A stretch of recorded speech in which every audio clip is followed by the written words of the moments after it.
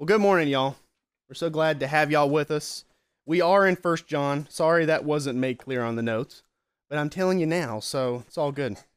But we're finishing up our study of First John today, actually. We've been going through this for, I don't know, a couple months, at least maybe a few months. Anyways, it's been a really good verse-by-verse study, and we're going to finish today with part 11. Do I got that right, Scott? Is it part 11? Okay. I corrected my error from last week, so the title of today's message is The Fellowship's Duty and Discipline. So this whole book, 1 John, is about fellowship with God, and so that's why I titled the series Fellowship Divine. And John gives us his purpose statement in the first chapter. He says, I've written these things to you so that your joy may be full. And so that's the design of the book, having fellowship with God so your joy as a Christian can be full. So we're going to start reading in verse 14, but, let's back up actually, and let's start in verse 13 because I want y'all to be able to see the connection. These letters were meant to be read in one setting. Somebody, I'm sure, would stand in front of a congregation, and whenever they got a letter from Paul or John, they would read through the entire letter. Now, we didn't do that, but I do want to go back a little bit. So verse 13, these things have I written unto you that believe on the name of the Son of God, that you may know that you have eternal life, and that you may believe on the name of the Son of God. So we talked about assurance last week and how John is reminding his audience that in order to have eternal life, they needed to believe in Jesus. He's already said that they had done that. He's made that clear throughout this letter. And so he's repeating this so that way they can have assurance of eternal life. Now, in verse 14, it flows well because he says, and this is the confidence that we have in him, that if we ask anything according to his will, he heareth us. So we're able to have confidence that God hears us because we've believed on the name of Jesus and we have eternal life. And he's going to talk about being begotten of God, being born again. And so knowing that you're born again, knowing that you have eternal life is where you get your confidence to go to God in prayer. And so here he says, this is the confidence that we have in him, that if we ask anything according to his will, he heareth us. And if we know that he hear us, whatsoever we ask, we know that we have the petitions that we desired of him. Now, earlier on in 1 John, it was chapter 3, verse 22. John says, and whatsoever we ask, we receive of him because we keep his commandments and do those things that are pleasing in his sight. So one of the principles that we learned already is that if you have fellowship with God, then God is going to listen to your prayers favorably. As parents, many of us in here, being parents, we understand this principle that if a child is obeying you and respecting you and honoring you, then you're going to be more inclined to listen to their request. And we're not talking about the essential needs. Can I have food? Can I have a glass of water? We're talking about, can I, go and spend the night with my friends? Can I have this prize? If your child has been obedient to your commands, then you're going to be inclined to say yes. However, there's a caveat, and that's what John is bringing up here. He says, if we ask anything according to his will. And so there's another principle here, and that principle is sometimes when we ask for something, God says no, not because we're not being obedient, but because it's not in his plan, and God knows what's best. There are times when my kids ask for things, and they've been really good, and I think they deserve this, but it's not good for them right now. There are reasons why they can't have it when they want to have it. And so if we have these two things in mind, then we can have confidence when we go to God, that everything that we ask God, if we are walking in the light, if we're in fellowship with him, and what is fellowship? That's what we talked about throughout this series, but to kind of wrap it up, I've repeated again and again, the fellowship with God is simply having sound doctrine pertaining to who Jesus is. So that was one of the big issues with this congregation. They were being taught by the Gnostics. They're revisionists of sort. They come in there saying, well, we believe in Jesus too, but this is actually the right doctrine about Jesus. And so John clears that up and tells us that Jesus is God in the flesh, that Jesus is not a man who had the Christ spirit. Jesus is the Christ himself. And so these were some false doctrines that were floating around that John had to correct. But if you have the right doctrine about who Jesus is and what he did for you, and you're loving your brethren, those two things are just repeated again and again throughout this book, then you know you're walking in fellowship with God. And so if you're walking in fellowship with God and you go to him in prayer and he doesn't answer your prayer the way you expected, John is reminding us here that maybe that's because your request, even though it wasn't necessarily bad, it wasn't in his will. There are other factors involved when God answers our prayers, how it's going to affect other people around us. And that's a fabric or a tapestry that we can't wrap our minds around as humans. Kids can't wrap their minds around what we as adults know. And we shouldn't forget that the same applies for our relationship with God. I mean, even more so, God is our Father, but he's infinitely above us in terms of his thoughts and his knowledge. And so whenever we ask God for something, we could say, well, this makes sense to me. Like, God, I pray that you will open up a door for me to go do this. And it's something you have a desire to do. Maybe that's a really good desire, like, let's go on the mission field. Let's go here because I feel like a need could be met by me here. The Lord could use me here. And so you ask God to open up that door, and maybe God says no, and you wonder, well, why did you do that, God? Maybe it's just not the right time. Me and Scott were talking about this last night. And God's done that for me in the past. I mean, I've asked God, please open up a door for me to go to seminary when I was wanting to go to seminary. And I couldn't afford it. It was expensive. I know my Nana and my grandfather, we called him Dida. He basically said, I would love to be able to help you go to this college, but it's just too expensive. And it was. It's outrageously expensive.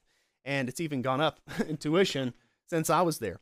But at the time, I was frustrated a little bit with God because I was asking him to do something that I thought made sense. Like, this has got to be your will, right? I mean, you want me to preach. I knew that he'd call me to that. You want me to be trained. This is a wonderful school to do that. Sound doctrinally, very mission-minded. So why not this school? Went to another school that didn't have anything for time. That's right. And I didn't actually attend classes there, but yeah, I had signed up for it. I still have my Dalton State t-shirt. I still wear it. And people were like, oh, you went to Dalton? No, I just got the t-shirt. So anyways, I was like, we're going to Dalton because God has not given me an answer. And so I'm just going to walk in faith. And I'm a little confused as to why God has not given me the details, but I waited on him. And eventually he said yes. But for a time, he was saying no because it just wasn't the right time. And I think that a lot of that has to do with me, us as individuals. Maybe God is testing us. And a lot of people don't like to think about God that way. But, I mean, we do test our children. We give them opportunities to serve. We challenge them, don't we? If we never challenge them, they're never going to grow. And so we know how much of a challenge we should give. Like, some challenges are not appropriate for them at this time, right? And God knows best when it comes to his children. And so whenever we go to God in our prayers, and this is the first point, we can be sure that God always listens favorably to the prayers of the faithful. Now, it is possible that if you ask God for something and you're sinning against him in your life and you're not loving the brethren, okay, that's the chief thing that he's, really focusing all throughout this letter on, the love for the brethren, then God might say, no, I'm not going to give that to you right now. Okay, you don't have a right to it. This is something that I'd love to give you, but I'm waiting on you. I'm waiting on you to do something. You're not ready for it. And quite frankly, you don't deserve it. And that is a fact that we as children of God may be in a place in our life where we ask God for something and God says, no, I'm actually disciplining you right now. I'm chastising you right now because I'm trying to teach you a lesson. And we never like as parents to do that, but we have to do that sometimes. We have to discipline our kids. And there are different ways to do that. But the point is, the discipline is God trying to make us into a better Christian, a more consistent child of God. When you are a child of God, when you're born again by believing on the name of Jesus, you have a new nature. But that new nature doesn't always express itself in your life because we sometimes listen to what Scripture calls the flesh, our sin nature. And that has been fully eradicated. Some people don't like calling it sin nature. They hold to what's called the one nature view. We don't have a sin nature anymore. They'll say that maybe it's external influence. But according to Scripture, it does seem that Paul in Romans 7 says that I have two laws or two principles that are at war within me. So the inner man, the real me, always delights in the law of God. But I've got something else. That's sin at work in my members, he says, the flesh, that it hinders me. And he says, God, I pray that you'll deliver me from this. And of course, he's looking forward to the return of Christ. Chapter 8 talks all about the return of Jesus, how we're going to be liberated from our corrupt flesh and no longer be in bondage in any sense of the term. So sometimes God tests us so that way we can be more like his children, be what we really are in him. And so that first point is God always listens favorably to the prayers of the faithful. Now, let's move on to verse 16, if Jamie lets us. If any man see his brother sin a sin which is not unto death, he shall ask, and he shall give him life for them that sin not unto death. There is a sin unto death. I do not say that he shall pray for it. All unrighteousness is sin, and there is a sin not unto death. So a couple observations about these verses, and these are verses that quite honestly are pretty controversial. I mean, whenever you're looking at the commentaries, there's a diversity of views about it. But when you compare certain texts with this one, I think the picture becomes more clear, as I'm going to demonstrate in a moment. But the first thing we need to point out is he says, if any man see his brother. Okay, so he's talking about children of God. He talks about being born again, being begotten of God spiritually. That's called regeneration in Scripture. And so when you are born again, your spirit is washed and clean by the Holy Spirit, and the Holy Spirit indwells you. And so here he's talking about people who've had that experience, apparently, because he calls them brothers. He doesn't say they appear to be a brother. He says, if you see a brother that's sinning a sin that does not lead to death, you shall ask, and he shall give him life for them that sin not unto death. And then he says there's a sin that is unto death. Okay, so there are two different types of sin here. If you look at the Greek, there's no definite article, so it seems to be categorizing sin generally. So there's sin, there's a kind of sin that doesn't lead to death. And here, lead is not actually in the Greek, there's a sin that's not to death. So it seems to be that there's a type of sin that does not immediately result in death. We'll define that in a minute. And there's a type of sin that does immediately result in death. So let's look at some passages, two passages in particular that I think clarify this, and the picture will become a little bit easier to wrap our minds around. So in 1 Corinthians 11, if y'all will turn there for me, this is a passage that I've actually shared this with some people, and they seem surprised. They didn't know that it was there. But in 1 Corinthians 11, let's see where we're going to start. We'll start in verse 26. This is talking about the Lord's Supper, about communion. So in 1 Corinthians chapter 11, verse 26, Paul says, for as often as ye eat this bread and drink this cup, ye do show the Lord's death till he come. Wherefore, whosoever shall eat this bread and drink this cup of the Lord unworthily shall be guilty of the body and the blood of the Lord. But let a man examine himself, and so let him eat of that bread and drink of that cup. For he that eateth and drinketh unworthily eateth and drinketh damnation. Now, damnation at the time the King James was written referred to any guilty sentence in a court of law. So if someone was tried guilty in the courtroom, then it would be referred to as damnation. So damnation here, it seems to be in modern English connoting the idea of eternal separation from God, and it appears that it's not talking about that here, as you'll see. So it says, for he that eateth and drinketh unworthily eateth and drinketh damnation to himself, not discerning the Lord's body. For this cause many are weak and sickly among you, and many sleep, which is a euphemism for death.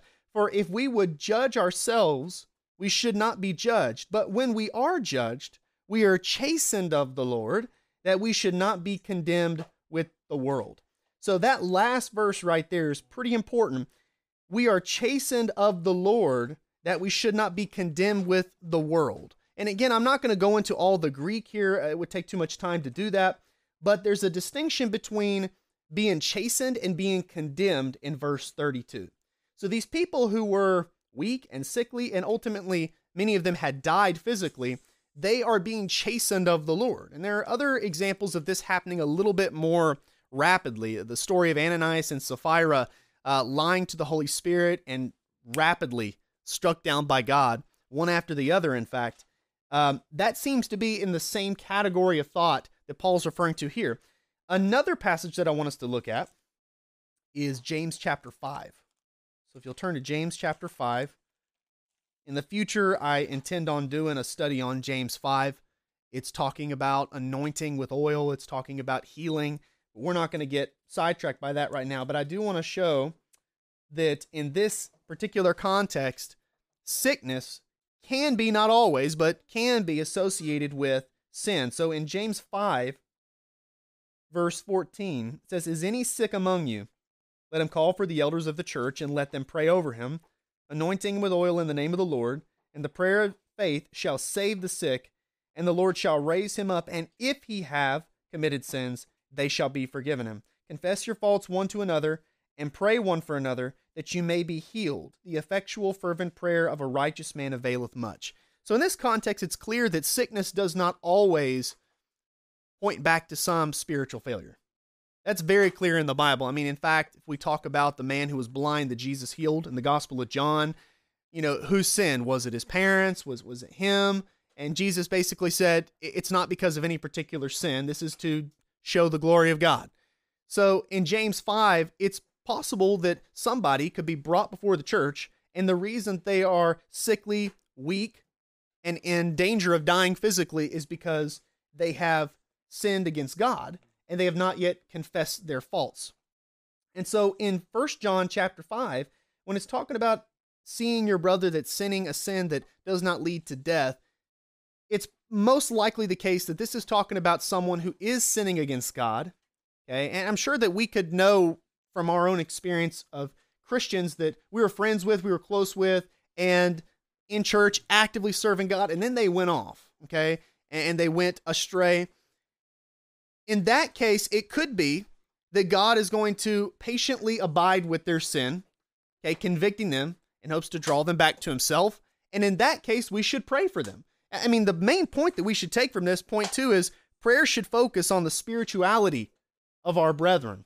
Prayer should focus on the spirituality of our brothers and sisters in Christ. So a lot of times when we pray, we generally jump first to the physical demands of life, and we should pray for those. I mean, Paul talked about praying for him. He was in prison.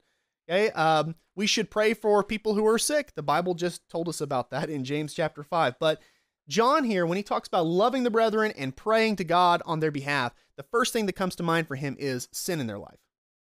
And whenever we are praying for our brethren's spiritual health, we should obviously be thinking about our own spiritual health, right?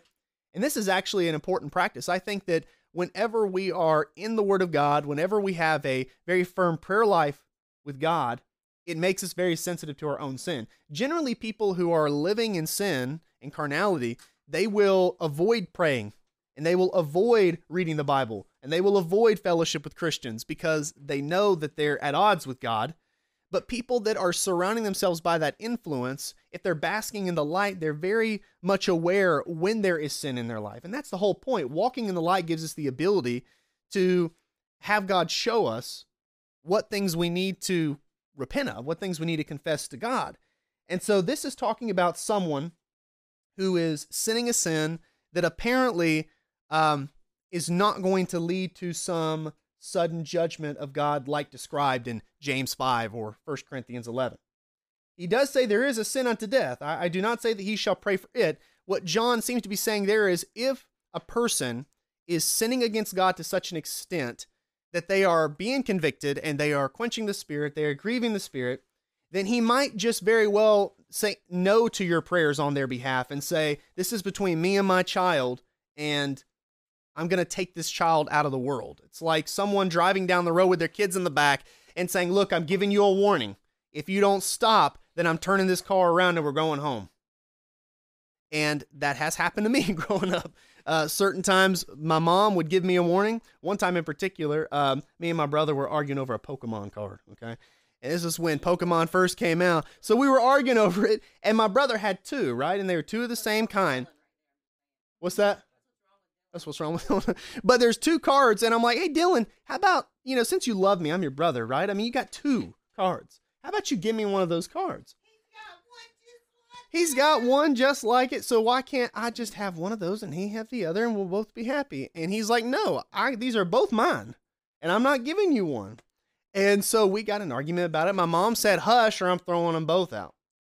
And we didn't listen, okay? We thought she was bluffing. I mean, she's not going to throw these cards out. One day they're going to be worth lots of money is what we were saying, like the Beanie Babies. And so she said, give me the cards, and we were like, no, she's not going to do it. And then she rolls down the window. I'm like, she's bluffing. No, she threw them right out. And they were gone. So sometimes God gives us a warning, okay? And I think he's very patient. Like the people in 1 Corinthians 11, it doesn't say they just immediately started dropping like flies. I mean, it says they were sickly, they were weak. And so apparently this is a process, and God was trying to get their attention in it, but they weren't listening. And so they went to sleep in the Lord and thus chastened of God. So in this case, he's saying that there is a sin that is unto death. Some people take this in the spiritual sense, but there are so many examples of death, physical death being chastening all throughout the Bible in the Old Testament and the New Testament that I think we would be in error if we immediately assumed that. So moving on, so that's point 2. Prayers should focus on the spirituality of our brothers and sisters in Christ. Let's look at verse 18. And I love this verse. This is one that I've really enjoyed picking apart. We know that whosoever is born of God sinneth not, but he that is begotten of God keepeth himself, and that wicked one toucheth him not. So in chapter 3, verse 9, John said something very similar to this, and we talked about it in the past. We kind of want to recap it. In chapter 3, verse 9, he says, whosoever is born of God doth not commit sin, for his seed remaineth in him. That's a reference to eternal life, and he cannot sin, because he is born of God. Now, many translations try to tone that down somewhat. This is where we get into the issue of a formal equivalence translation versus a dynamic equivalence one. So many people would say, well, when it says commit sin, it's talking about habitual sin. And so God is saying that a born-again person does not habitually sin.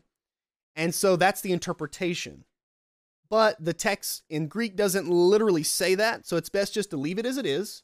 And then we can discuss it in commentaries. Okay, what does John mean? Well, John in chapter 1 says, if anybody says they are without sin at any given time, as a believer, as a brother or sister in Christ, that they are lying and the truth is not in them.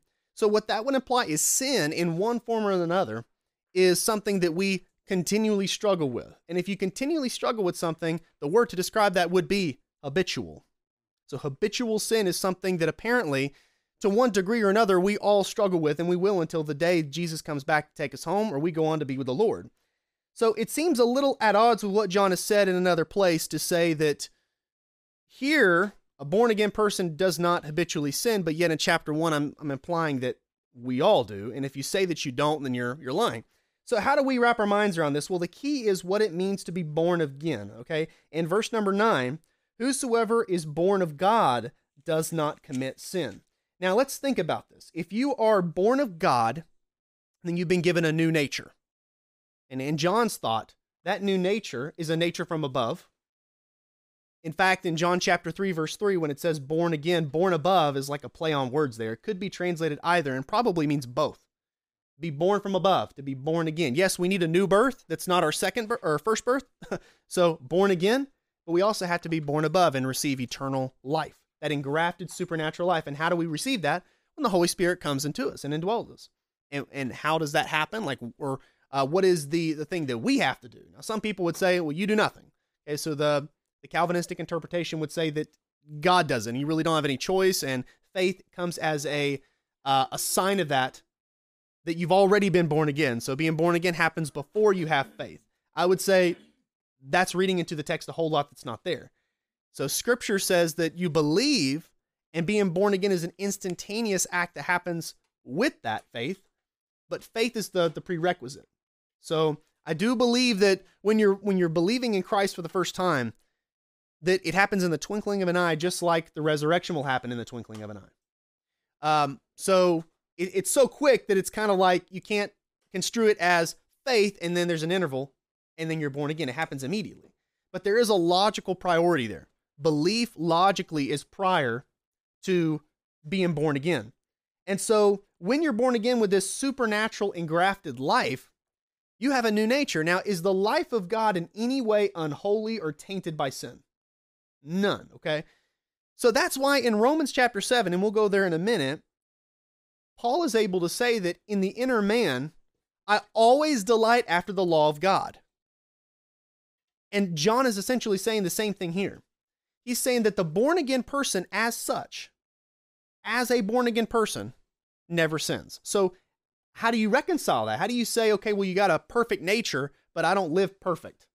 Okay, that's one of those conundrums that we have to go to the Word of God to find the answer to. But buddy, And yes, when we're saved, all our sins are covered all the way back to all the way in the future.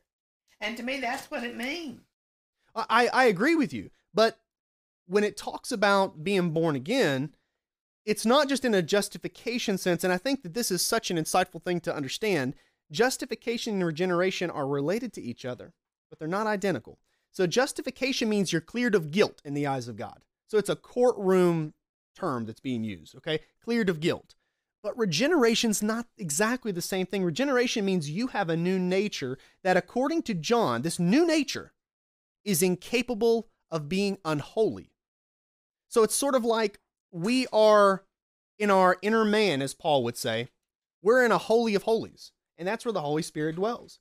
And the Holy Spirit is able to dwell in us because we have been washed clean and made pure in the eyes of God. So in reality, what would I be if I was to die right now and I'm no longer on this plane of existence? I'm not on earth anymore. I'm not in the flesh anymore. I'm with the Lord. Would there be any sin at all attached to me? And again, we have to use physical analogies because, okay, so I'm not saying that sin is a physical thing like dirt, but it's an analogy in Scripture to be washed, right? So it's not an analogy that's violating in any sense what God says in His Word. But there would be nothing in me before God that would be impure, because nothing impure, sinful, will be permitted into the kingdom of God. That's why Jesus said you had to be born again to enter the kingdom of God. So this is referring to what's called positional truth versus practical truth. So positionally, okay, I'm a born-again person. I was born again ever since I accepted Christ when I was 6 years old. But practically, do I always act in accordance with who I am? Do I always follow the Holy Spirit when the Holy Spirit tells me to go this way or that way? No, I don't. But that doesn't change the fact that I am a child of God in the midst of that rebellion. And so in verse 18, again, going back to 1 John 5, we know that whosoever is born of God sinneth not, but he that is begotten of God keepeth himself. Now, some translations say, God keepeth him. This is where you get to a textual disagreement. Modern Greek texts say, keep him. And the traditional Greek texts say, keepeth himself. Okay, I believe that the traditional text is the better one. That's what I go with. I'm not going to get into that debate. If you want to know why I believe in the traditional text as opposed to the newer critical one, I'd be happy to discuss that with you. But right here, when it says keepeth himself, that means he is keeping himself pure. In fact, the same term is used elsewhere in 1 Corinthians to talk about either a father. It's kind of hard in interpretation to decide which is which, but most people think that in 1 Corinthians, Paul's talking about a father who is keeping his daughter from being married. So he's keeping her a maiden, and he's not giving his daughter over to be married. Some people think that it's a young man and a young woman who have a relationship. Okay, they're thinking about marriage, but they decide to not go forward with it, and they decide to not get married. Okay, so but the word keep there, even though it's in a different context, the idea is keep in one state. So let's say later on today, okay, I am filled with the joy of the Lord, okay, and I am being kind to those around me. I'm loving the brothers, okay, and I'm loving the sisters. Okay, I'm not fighting with my wife. Okay, I'm disciplining my kids or raising my kids correctly, and I'm not being wrathful, not provoking them to wrath. Let's say I'm doing good, and then all of a sudden I lose my temper and I become wrathful. And it's not righteous wrath, it's sinful anger. Okay, let's say that happens. If I was to die right then, what is the state of my spirit in the eyes of God? According to John, the one who's born of God keepeth himself. So there is a spirit within every single one of us. We are spirits with bodies, not bodies with spirits. We're fundamentally spirit. And fundamentally, I'm a child of God. That's my identity in Christ now that I've been saved. And so John, I think, follows up verse 17 with verse 18 because he's reminding us that, look, all unrighteousness is sin. Okay, now there's some sin that's more serious than others. Some sin can result in the death that he talks about, and some sin is not going to result in death, okay? If I pop off and I say something unkind to somebody, God's probably not going to strike me down like Ananias and Sapphira, okay? However, if I was to habitually sin against God and I was to continue to test those boundaries, then God might at some point say, okay, like the 1 Corinthians group that we just looked at, all right, I'm going to give you a warning. I'm going to give you a warning. He's patient with us. He's kind, but eventually it might go to the point of physical death. And here's the thing, guys, we don't know. We never know. So I don't believe in judging that, okay? And I think James 5 illustrates that perfectly. He says, if there has been sin committed, then God will forgive him of that sin and raise him up. So sometimes, most of the time, probably, our physical issues have nothing to do with sin in our life, but it can have a correlation, and that's taught often in Scripture. It's not up to us. I don't judge, okay, when it comes to that. I would pray. Now, if I did see a person who I knew well enough to say, this person's a believer, okay, I know them. I've heard their testimony. I've seen their walk with the Lord, and there are certain people I think we know well enough to say we have a good idea this person knows Jesus, okay? If I saw them sinning against God, okay, and I started to see their life going downhill, perhaps I might have that suspicion. I still wouldn't know, okay? But I might pray to God about it because I would have a suspicion. What about somebody that's abusing their body unto death? Well, there might be a correlation there. In the case of Mama, my mom, she was an alcoholic, and she abused her body for years. And I think that in her case, there was repentance on occasion, but she kept relapsing into the same. And when I would talk with her about it, she would express the fact that she knew anytime she went back to alcohol, she knew she was not in fellowship with God. Like, she knew she was doing something wrong. As a child, she felt convicted. Like, she really felt like she was doing wrong. And she never stopped witnessing, okay? So her faith was stable throughout that whole time, but she wasn't letting her faith dominate all of her life. And she was letting this sin have control over her life. And so there were times where she'd break free from that, but she'd go back. And I think that God was very patient with her. There was one time my mom, she got in a horrible car accident, and she flew out the side of the car door. Like, I mean, there was that much of the window open. I mean, and her body got out of it. Okay, she slipped out. Yeah, and the people who found her were like, why is she over here when the car's over there? It was kind of like, crime scene investigation. Like, how did this happen? Like, reconstructing it. It was very odd. And my mom was convinced that it was an angel, giving her another chance. God was warning her, okay, this could have happened, but I stopped it. Okay, so I'm about to turn this car around, and it could have been. Now, I don't know, okay, but she at least believed that was the case. And right before my mom passed away, she had lots of health problems, and not all, but most of these health problems were the way she treated her body. I mean, she did abuse her body in many ways, and not just from alcohol. I mean, other things as well. But right before my mom passed away, we had a hard time because we found alcohol in her closet again. And it was one of those things like, man, you were doing so good. But she had been hiding this for a while. And so it was tough. Nana basically said, all right, you can't live with me anymore. I'm not going to leave you on the street. We're going to find a place for you, but you can't stay here anymore.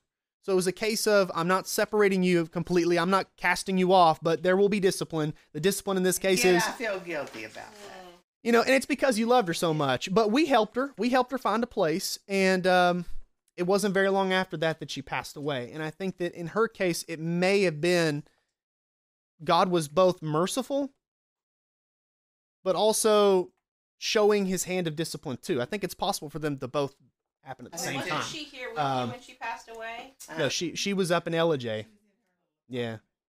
But I think that what I'm trying to say through all that is my mom, when she got saved, and I don't know when she got saved, Nana probably knows more about her testimony, but when she got saved, she became a child of God, a daughter of God, and she raised me up in the Word. I knew about Jesus from her. Even when she was sinning against God, she always encouraged me to serve the Lord. She always reminded me of my calling and encouraged me, and her new nature was coming through in all of that. I could see it, but there were other things in her life where she was like, no, God, I don't want that. And she pushed God down. Like Stephen said, you always resist the Holy Spirit. I think in many aspects of my mom's life as a believer, she was resisting the Holy Spirit. But verse 18 reminds us that whosoever is born of God sinneth not, but he that is begotten of God keepeth himself, and the wicked one toucheth him not. There's certain things the devil can't do to a believer anymore, now that we've been saved. Now, let's look at point 3, and we'll wrap it up because we're kind of running out of time. We're getting hungry, all right? So point 3, sin does not endanger the sanctified position of the believer. So there's a positional sanctification. You're born again. You're not born again and again and again and again. There's no evidence for that in Scripture. However, we have to learn to subdue, or as Paul would say, mortify the flesh. And it's a practice, and that's practical sanctification. I'm not saying because I'm a child of God that I've got it all under control in my life. I still struggle with my sin nature, but I'm doing my best to mortify that, so that way my new nature comes across in my life, that y'all can see the light of Christ in me, rather than taking that light and putting a shade around it where people can't see it, or they only see something dim. I want it to be blazing bright. So that point 3, sin does not endanger the sanctified position of the believer. Now, let's move on to verse number 19. And if y'all want to look up Romans 7, I said we'd look at it. Look at chapter 7, the whole chapter. But specifically, I'd encourage you to look up chapter 7, verse 20. Chapter 7, verse 20. So y'all can look that up in your own time. Let's move on to verses 19 through 21. And we know that we are of God, and the whole world lieth in wickedness. And we know that the Son of God is come and hath given us an understanding, that we may know him that is true, and we are in him that is true, even in his Son, Jesus Christ. This is the true God and eternal life. Little children, keep yourselves from idols. Amen. This last point, number 4, is acting on our position keeps us practically holy. Often throughout this letter, not just this letter, really the whole New Testament, what you'll see a lot is Paul saying, you've been washed. You've been justified. You've been sanctified. Therefore, don't live the way you used to be. That's not how you are anymore. You've died with Christ. So act like you've died with Christ and you're risen again. And so that position that they have now as saved people is constantly appealed to all throughout the New Testament. And here in verse 19, he says, we know that we are of God. I think this may be the apostles, of course, but more than that. I think he's talking to everybody. He's getting them all in there, because he's already said that they weren't listening to the Gnostics. He was saying you could, so don't do it. But he's saying, I'm confident regarding you. And if you go back to chapter 2, he talks about the young men, and he talks about the elders, and he calls the little children, faithful. They're trusting in God. And he talks about all the positive things they got going for them in their life right now. But right here, I think he's getting everybody in and says, we know that we are of God. Now, of God here is, of course, a little bit different than being born of God. Born of God is an act. Here, from God is we're sent from God. He's like, we are from God. You know, these false prophets, these Gnostics that are coming in your midst, they're not of God. They're not from God. Okay? They're from the world. They're from the evil one. But we are from God, and the whole world lieth in wickedness. So that's their position. Why does the world act wickedly? Why did the Gnostics preach lies? Because they themselves had been deceived. They were wicked in their teaching and wicked in their practice, because that's who they were. And that's who we all were before we got saved. And that's why we need to pray for these people, that they come to repentance. But he's saying we know that we are of God. We are in fellowship with him. In verse 20, we know that the Son of God is come and hath given us an understanding. Why are we from God? Why are we in fellowship with him and walking in a way that pleases him? Because God gave us that understanding, and we pray that he will give other people an understanding. I know everybody in here has people you know that are unbelievers, and you hope that God will give them that understanding. But that's a two-way street. Okay, God gives the understanding by convicting, by drawing. But as I already stated in Acts 7, Stephen said to those people, the Sanhedrin, you stiff-necked people, you always resist the Holy Spirit. And so it can be done. But we pray that they will not do that, and so they will have the same understanding we have, so that they may know him that is true. Knowing God is more than just knowing, okay, well, I'm justified, I'm saved. Knowing God is progressive. Wouldn't y'all agree that when you first accepted Christ, you knew God so much, but now you know him a whole lot better? You should be going in that direction, right? You know God better now than you did back then. So John's saying, we now know God, we have fellowship with God, and the more we walk in the light, the more we are aware of our own sins and failings, and we humble ourselves, the more we will know him better. We are in him that is true, even in his Son, Jesus Christ. This is the true God in eternal life. By the way, verse 20 has been used often as a defense for the deity of Christ. And I think it's a good defense when it says, even in his Son, Jesus Christ. And then it says, this is the true God and eternal life.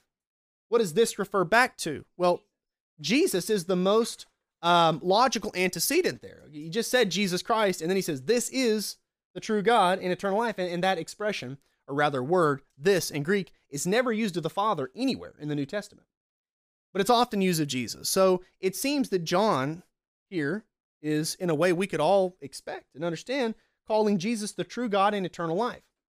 However, if we were to say, well, true God refers to the Father and eternal life refers to Jesus, it wouldn't change anything. We know that John 1:1 tells us that Jesus is the Word who was with God and who is God.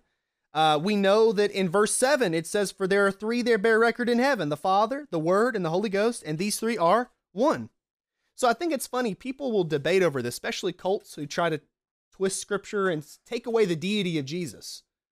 Take away the highest authority and glory that he deserves. They try to take that from him, rob him of that. They can't do it, but they try to by the twisting of Scripture. They'll take this verse and they'll argue about it. But what's funny is the reason there's an argument, the reason people fight over this verse is because it seems to put Jesus and God on the same level. And that's why cults have this burden on them to try to explain it away. Because it's so obvious. Why is it that consistently all throughout the New Testament that the Son and the Holy Spirit are put on the same level as God the Father? Why are they called one? Why is Jesus in Philippians 2 called equal with God? Why is John in John 5 verse 18 say that Jesus made himself God's equal? Because he was calling himself the Son of God. Okay, it's clear that the New Testament authors were putting the Father and the Son and the Holy Spirit on that same level because they are one. And we believe as Christians in one God, three persons, Father, Son, Holy Spirit. But lastly, guys, verse number 21, little children, keep yourselves from idols. Amen. And you know what's interesting, guys? Idols, in the literal sense, like the worshiping of false gods, is becoming so prominent now in our country. We're seeing paganism on the rise.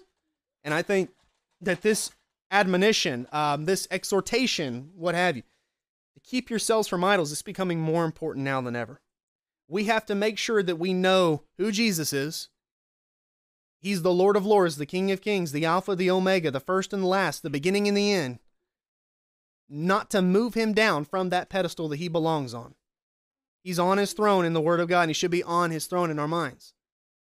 And we need to make sure that we understand what we have in him, eternal life. And that is how you sum up the book of 1 John. Who is Jesus? And what is eternal life? Number 4 is, I thought I said it, but if I didn't, I'll say it again. Acting on our position keeps us practically holy. So I don't want to just come before the Lord as a saved person. I want to come before the Lord as a saved and victorious believer.